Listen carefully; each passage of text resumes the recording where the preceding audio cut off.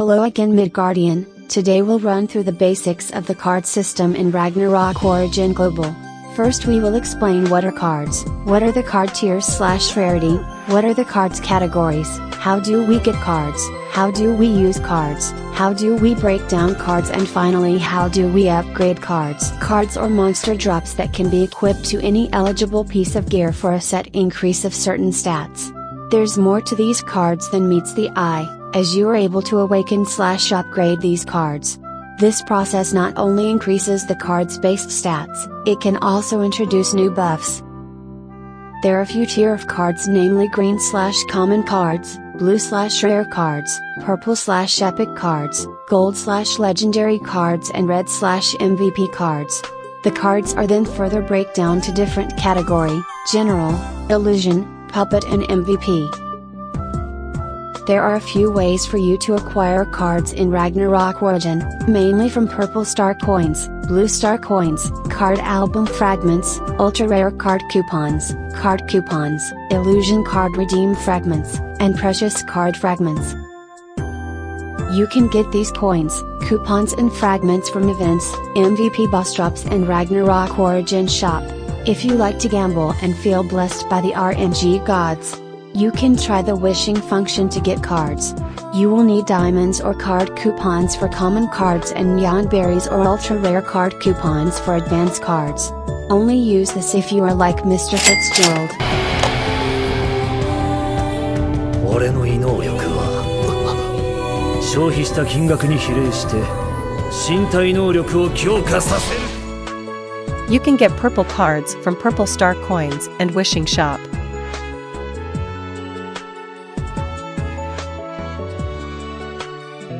1日で2つも黒歴史を更新してしまった。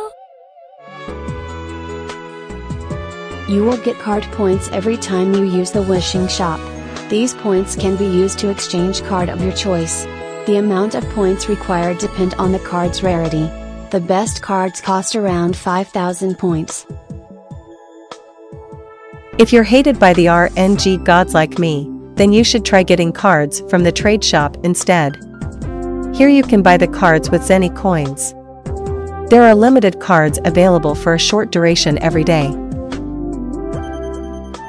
After the cards are restocked, there is a 5 minutes window before you can purchase them. Every day, the trade shop will restock cards at 12 o'clock, 1600 hours, and 2000 hours server time.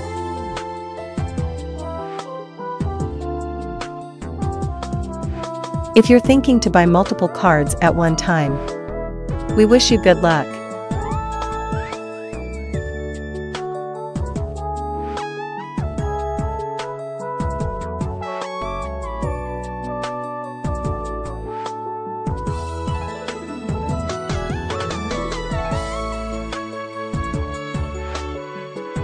Buying cards from the trade shop is not recommended for people with slow hands/fingers.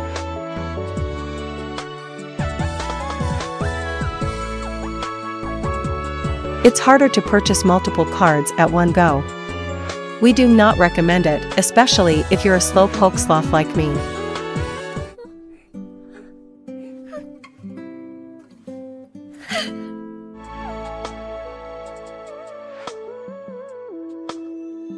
Let's try again, but this time only set to purchase one card at a time.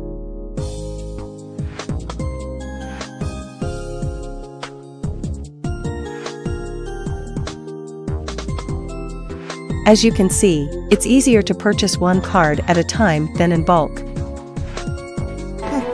アーニャ全然気にしてない。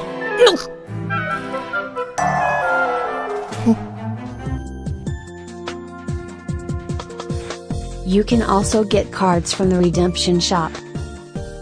Illusion card redeem fragments and precious card fragments are used to redeem cards at the NPC.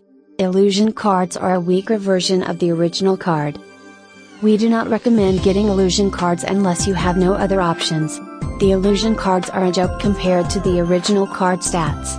Take the Dracula card as an example. The original card provides 15% magic damage and 100 magic attack, while the illusion only provides 4% magic damage. Take another example. The popular Minorous card. The original card provides 20 physical attack power, 20 magic attack power and additional 18% damage to large-sized monsters, while the illusion only provides 8% damage to large-sized monsters without any attack power stats. We have another category of cards called the puppet cards. These cards are slotted into faceware, mouthware, and backwear. Some players are not aware there are actually two versions of puppet cards. The two versions are Puppet Cards 1 and Puppet Cards 2. Puppet Cards 1 are free to play friendly and can be acquired from the store or rare card album. Puppet Card 2 meanwhile are strictly pay to win cards and can be acquired from auctions. We do not recommend getting cards from auctions if you are an anchovy, tuna, or shark. Auction house or the domain for whales/sultans. Do not go there unless you want to be eaten alive. Puppet Cards 2 always have better stats than Puppet Cards 1. Puppet Cards 1 are usually PvE oriented while Puppet Cards 2 are PvP oriented.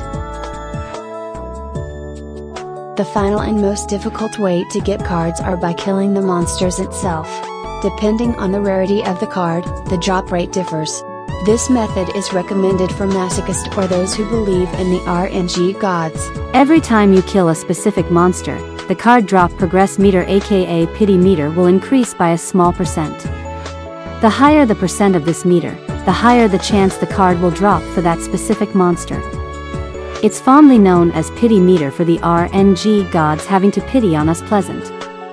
The meter will only increase if you're not fatigued or on monster annihilation mode.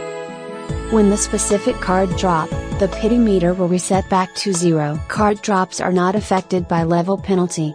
This means you can focus on grind the monster that is lower than your current level and it will not affect the drop rates. Candies does not improve card drop rate.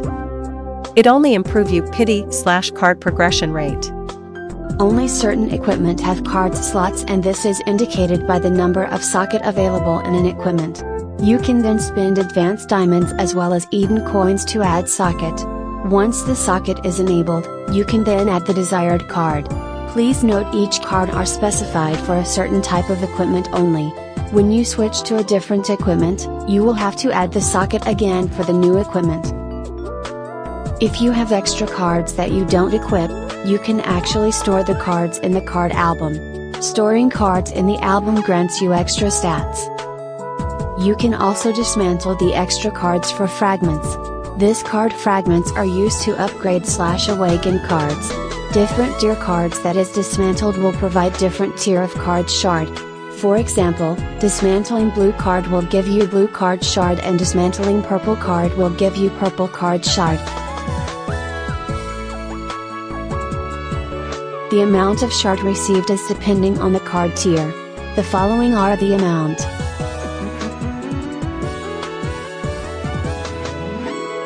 You can also choose to sell your cards in the trade shop for Zenny. The amount of Zenny you received are fixed. You can also sell purple tier cards and beyond in the black market. Please note you will not get the auctioned amount of Zenny if the card is auctioned.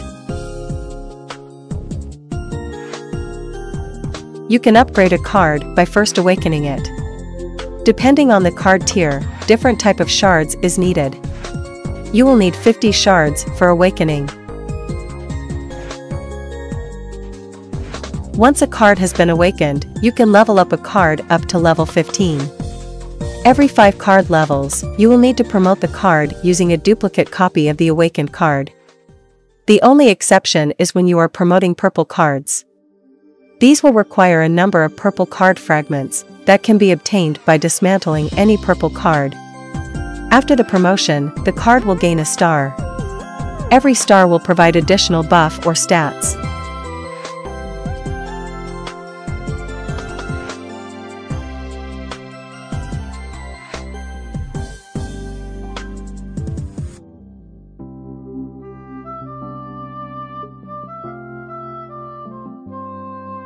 Here are the card leveling card promotion cost.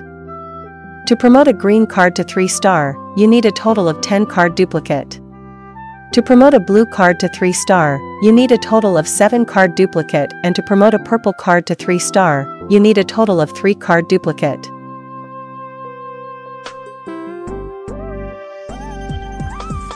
You can also reset or return the resource that you used to upgrade/awaken the cards. This is a good way to save card shards as they are scarce.